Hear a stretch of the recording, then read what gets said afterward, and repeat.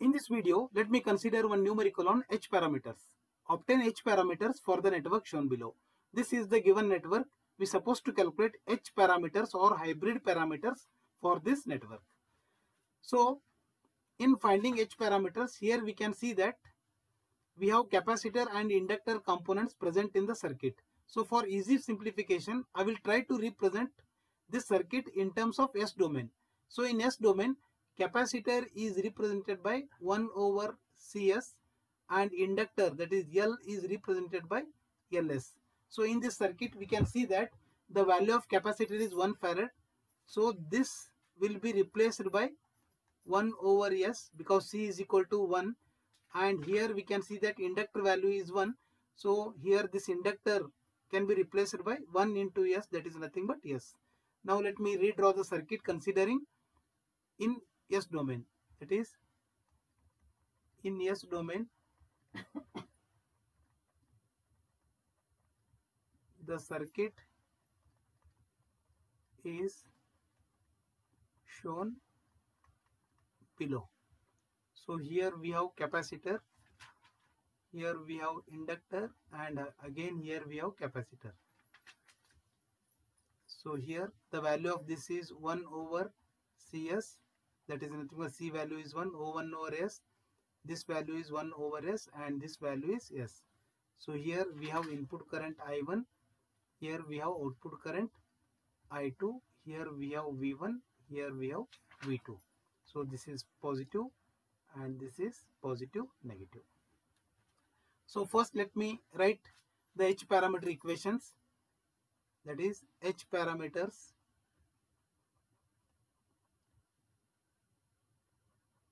are defined as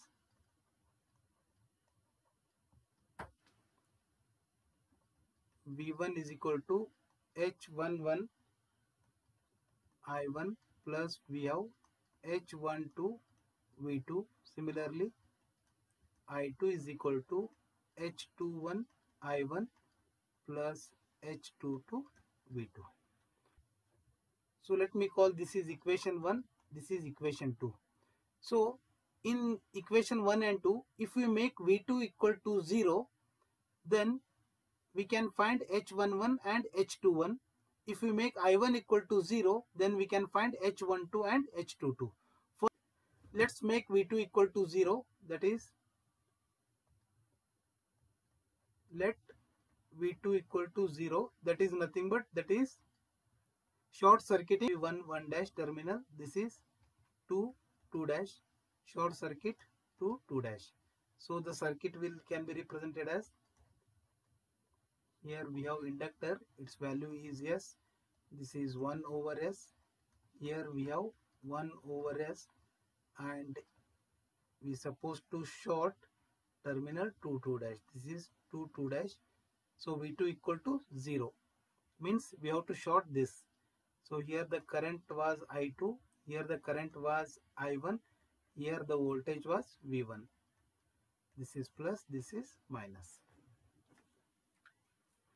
So now if we make V2 equal to 0, I can write H11 is equal to V1 by I1, V1 by I1, and we have H21 is equal to I2 by I1, I2 by I1. Now let's calculate H11 in easiest way. So here for time being, just forget about this I2. So here we can see that S is parallel with 1 over S, and this combination is in series with this. So first let me calculate the total impedance of the circuit. That is, I can write total impedance.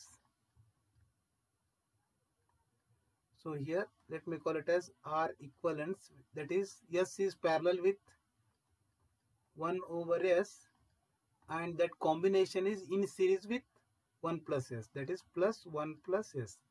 So I have R equivalence equal to, these two are in parallel, that is S into 1 over S divided by S plus 1 by S, that is product of resistance divided by sum of resistance, plus 1 over S.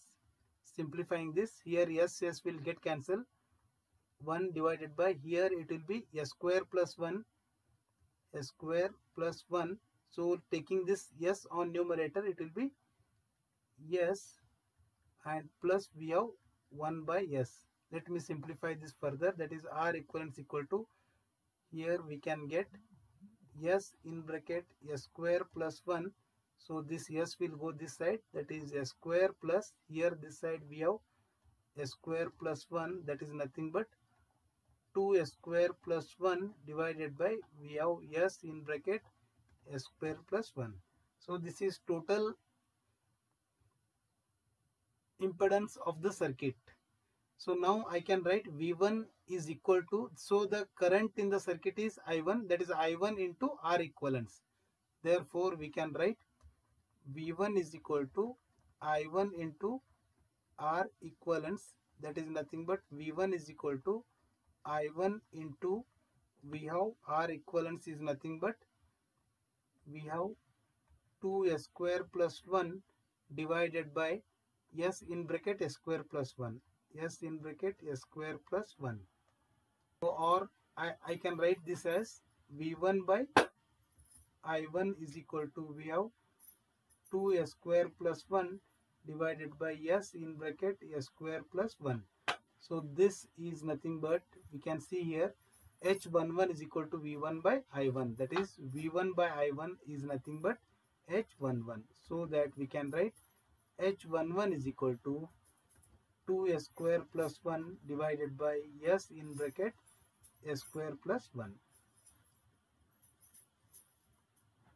This is H11.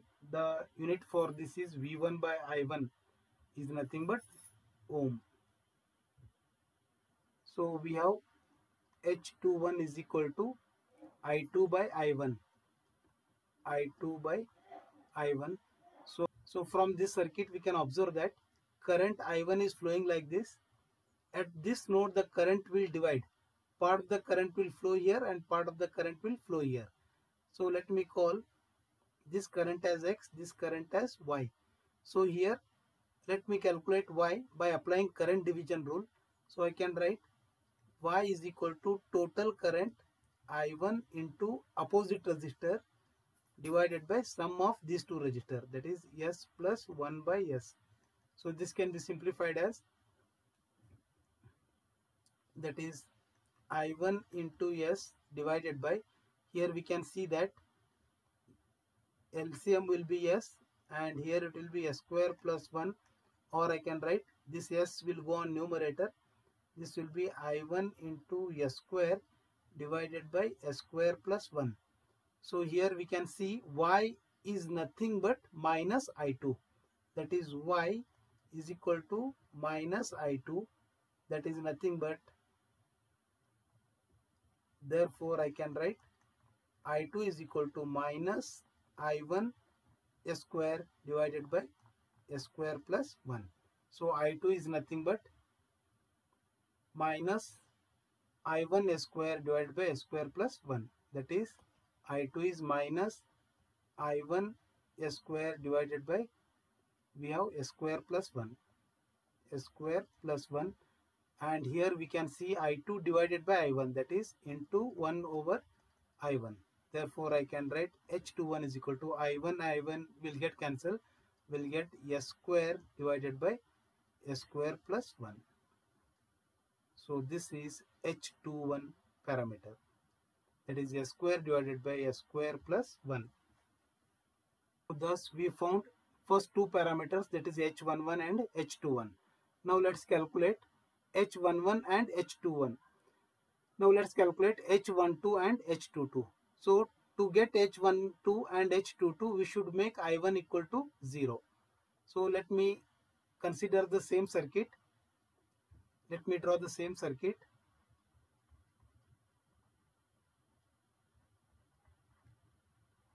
So for understanding purpose, I am redrawing this circuit here. This is 1 over S, 1 over S, this is S. Here we have V1, here we have V2, here we have I1, here we have I2. So now to find H12 and H22, we should make I1 equal to 0. So put I1 equal to 0. So if we make I1 equal to 0, the current through this branch will be 0. That is I1 is 0 now. So no current flows in 1 over S. So if we make I1 equal to 0, so this in this expression we can get H12 is equal to V1 by V2. So we have H12 is equal to V1 by V2. Similarly, if we make I1 equal to 0, H22 will be I2 by V2. H22 will be I2 by V2. So from this circuit, let me find V2. Apply KVL only to this part. We have V2 is equal to voltage across this is 1 over S into I2 plus voltage across this is S into I2, or I can write I2 in bracket we have S plus 1 over S. Similarly, let me calculate V1. So from this circuit we can see that if I1 is equal to 0, voltage across this is 0. In that case, V1 is nothing but voltage across S. So I can write V1 is equal to voltage across this is S into I2. That is S into I2. So now substitute these two values in H12 equation. Therefore I can write H12 equal to V1. V1 is nothing but I2 into S divided by, here we have I2 in bracket S plus 1 over S, or I can write I2 will get cancelled. Here we have S divided by S plus 1 over S, or I can write S divided by, this S will go on numerator, it will become S square, and if we take LCM it will be S square plus 1. So therefore we have H12 is equal to S square divided by S square plus 1.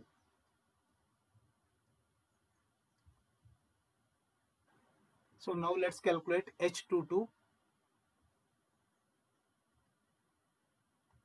So here we can see that H22 is equal to I2 by V2. That is I2 divided by V2. V2 is nothing but I2 into S plus 1 over S. That is I2 in bracket S plus 1 over S. So I2 will get cancelled. Here we have 1 divided by S plus 1 over S, or I can write 1 divided by, so here S will be the LCM. We have S square plus 1, or it is S divided by S square plus 1. So therefore H22 is equal to, we have S divided by S square plus 1. So these are the H parameter values for the given circuit. Let me write the consolidated values. That is H11 is equal to,